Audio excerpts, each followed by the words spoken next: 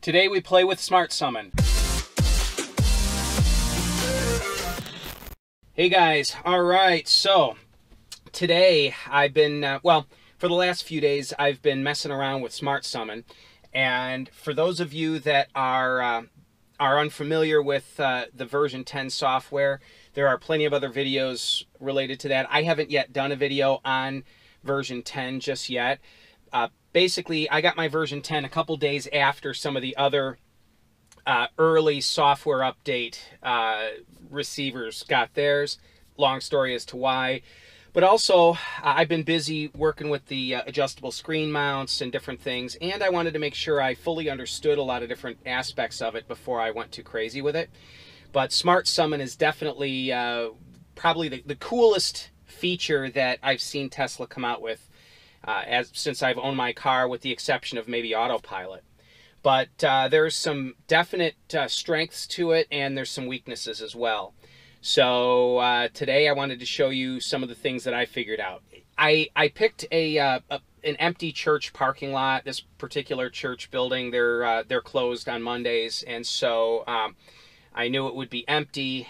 Also, the cool thing about this parking lot is there's an overflow parking lot that's connected by a couple small driveways with a grassy area between the two. And you'll notice that I do some testing where I stand on one side of the grass with the car on the other side to see if the car will go around it. And so, yeah, let's go ahead and dive in. I put the camera coming from the ceiling so you could see a map. I zoomed in so you could see where the car was going. And hopefully this will be entertaining for you.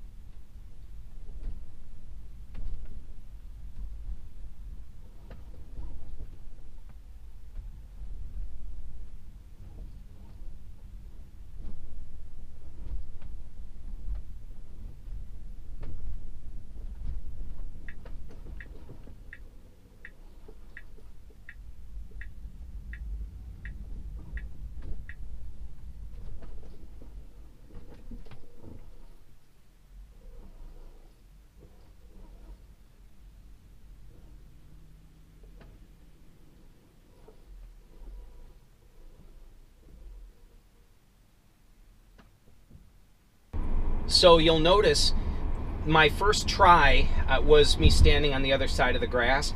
Now, this wasn't the first time I tried the enhanced summon. I tried it several times previous to this, but it's the first time that I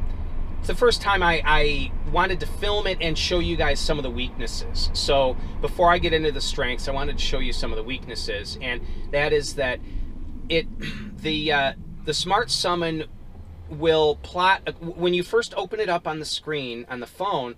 It will plot a course, and you can see that course as a blue line on the screen on your phone. Well, when you're just on the other side of a grassy area, a wide grassy area like that, it gets confused. It won't plot a line around that grass. It wants to go through it. So the car tries numerous times. Now, on the upside, the car does not want to drive through grass. It will stop every time. I tried this many times beyond even what you saw on camera, and it just doesn't want to drive through grass. Really, really cool. Now, I did get some footage of it going around that area the other day, but both myself and the car weren't in the middle of that grassy area. We were way over on the side, and it figured out it needed to go around. So I let it sit there and try, and it just wouldn't go around. So I began testing it just in the open parking area, and it's interesting. A couple of things that I found. One, the car does move ahead confidently at certain times and very tentatively at others, and I find that very interesting. Also, it doesn't necessarily read painted lines. So I wanted to use this when there were no cars there. I didn't want any potential mishaps. But if there were cars there, I know it would go, well, I'm assuming it would go around them. But I didn't want to, I wanted to do my testing with the parking lot empty. And then eventually what I'm going to do is I'll go ahead and bring a couple of our other cars there, park them in strategic locations, and force the Smart Summon to navigate around them. And I think that will be a better representation of real life. But at least in the empty parking lot, I wanted to give this a try. Now, one thing I was unaware of when I first got the Smart Summon was that your location isn't necessarily where the car is going to go. On the screen, there's a section where it shows it will pin a given location. So you get out of the car, you're in a given location with your phone, the GPS will pin that location. Well, then if you move, the car still heads to that pinned location. There's at least one video online of a guy being chased by his car in Advanced Summon. Well, that's not the case. You can't move around and the car will follow you. It will go to that pinned location. In fact, the first two times I tried to use the Advanced Summon, the car didn't stop at me. It kind of went near me and kept on driving away. Well, I realized what had happened was I had moved the map, so my location on the map versus its pinned GPS location were now different, and the car was driving to the pinned GPS location. Now, that's weird, but it's cool at the same time. That means that I could send the car, I could summon it somewhere other than where I'm standing. You can activate the Smart Summon and get out of the car. Oh, I have traffic buildup. I think I'm going to go around this. I think there's an accident up ahead. You can move the map around and change the pinned location to somewhere else. So I could theoretically send the car somewhere other than where I'm at. Now, that would be a little bit strange. I'm not sure how well that would work as far as sending the car to pick somebody up on the other side of a building. I do know that you can only send the car within a given radius, and in fact it will tell you to move the pinned location within the blue circle. So there's a given radius that the Smart Summon will operate within. So you can't send the car a mile away, but you could send it to the other side of a building, assuming the building isn't absurdly huge. So it's kind of fascinating. And my overall opinion of Smart Summon at this point is, I'll give you its strengths and weaknesses. The strength is it's not as slow as I thought it might be. Initially, I thought this thing's going to be so slow that it's going to be completely useless other than just a party trick. So it's not as slow as I thought. Number two, it does seem to be quite good at navigating obstacles, just in the testing I've done so far. Number three, at least for me, my phone the Summon connected pretty quickly and easily. There really wasn't much of a problem. And ultimately, it still is more of a party trick than anything else, but I can see the usefulness of it. And once I test it around parked vehicles and that kind of thing, and other obstacles, and I get used to the fact that I can trust it, well, maybe then I will actually use it, especially if we're at a store or at church on Sunday, or doing whatever it is we're going to do, where we're parked a distance away from the door and it's raining, say, well, I wouldn't mind summoning the car to me. There have been plenty of times that I've had to make a mad dash to the car and get soaked in order to get in the car and drive to the door of a building to let my wife and kids in the car. So I could see Summon being actually useful in that instance. Now, for me, I could see myself, I don't want to say needing Smart Summon, but I could see myself making legitimate use of Smart Summon to where I'm really glad that I have it, probably 8 or 10 times a year. Maybe more than that. I don't know. Maybe 20 times. But still, a handful of times, couple handfuls of times a year, I could see myself using it and actually going, oh, wait, I can use the Smart Summon. This is great. I can see that being the case. So, now, the downsides to it. Number one, it doesn't really stop right at the pinned location. It gets kind of roughly there, but GPS accuracy is plus or minus 3 or 6 feet or something like that. So I've had it drive right up to me and stop, and I've had it stop, I don't know, the last time I did it just today, it was probably 8 feet away from me, and it stopped and said summon complete. I'm like, oh, it's kind of far away. And the problem with that is, let's say you're in a crowded parking lot, which I find to be the dumbest thing in the world for people doing this with the Smart Summon. I just got to say that. But let's say it kind of proves itself to where it is usable. It's not going to hit anybody in a crowded parking lot. Well, a crowded parking lot, it's not just a problem being that there's safety issues with people or cars there. Another problem is, though as I said, it's not as slow as I thought it would be, it's not as fast as it needs to be, or as confident in its movements as it needs to be useful if there's other people in a parking lot, nor is it accurate enough.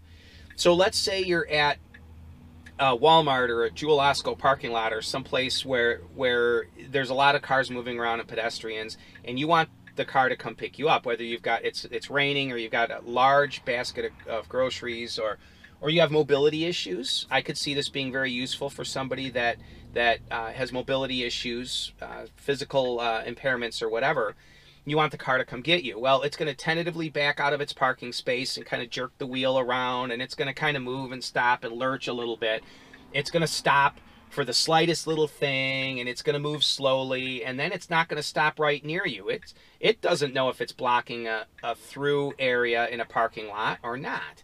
Now you got to stop, block other cars. They're going to be beeping at it. They don't know that the car's empty, especially in my case with tinted windows. And if they did see the car was empty, they'd probably really freak out. Did somebody fall over in the car? You can't see them. So it's going to stop far away from you. It's not necessarily going to find a parking space and pull into it. It's just going to kind of drive up near you and, again, block people and just cause, I guess, overall cause some chaos.